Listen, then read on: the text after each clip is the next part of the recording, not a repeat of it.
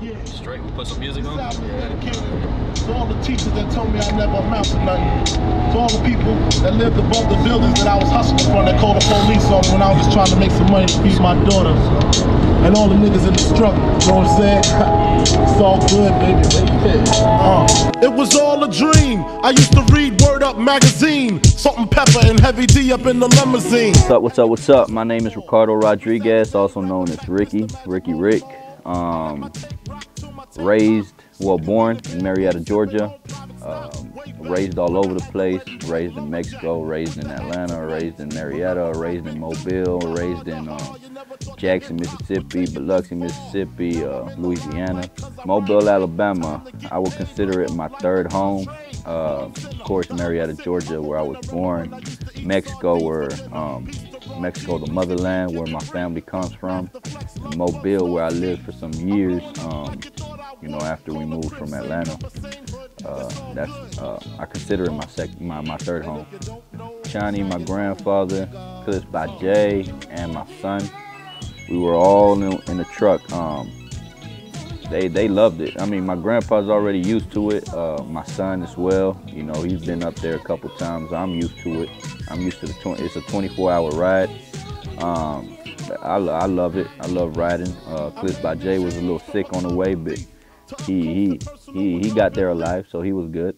Crazy, and I got my son, teaching him the right way. He don't go the way I went at first. I ain't had no direction.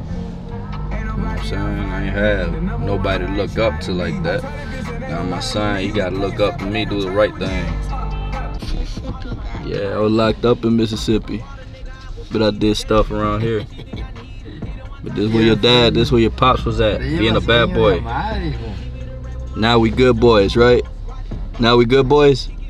Mobile, Alabama, growing up, small city. At first it was a little strange because I was used to the big city. Like, man, this too country for me. Along the way, I got used to it. Got used to the city. I loved it. It's the Gulf Coast. You got Pensacola right around the corner. You got Gulf Shores. You got Biloxi, Mississippi. You got New Orleans. Everything is there. So I love Mobile, Alabama at the end of the day. And as far as the school was a little different than it was back in Marietta.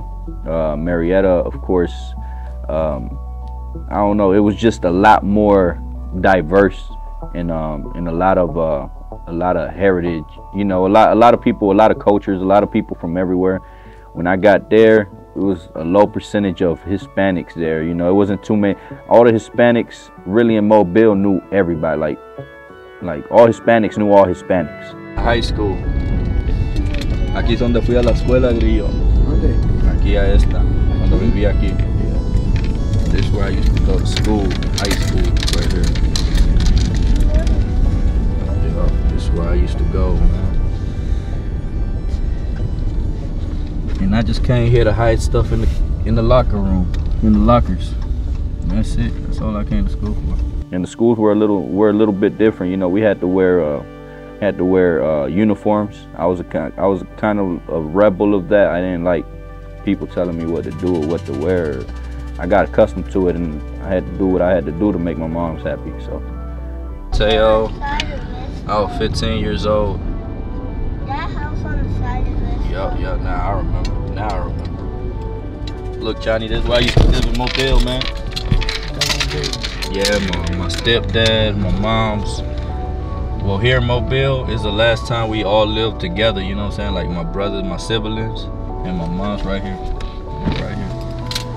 Right here in this apartment. Right there we lived. Mira, aquí vivía Grillo. My stepdad, he passed away last October. Had a heart attack. This is where I used to live with my stepdad. This is where I used to live with my stepdad. This is where I used to live with my moms and my siblings. Two-bed apartment. It was 6 kids. 6 kids and my stepdad and my mom's. You know what I'm saying? When we first arrived in Mobile. And so we used to have a restaurant here, Taco Loco, my mom's restaurant.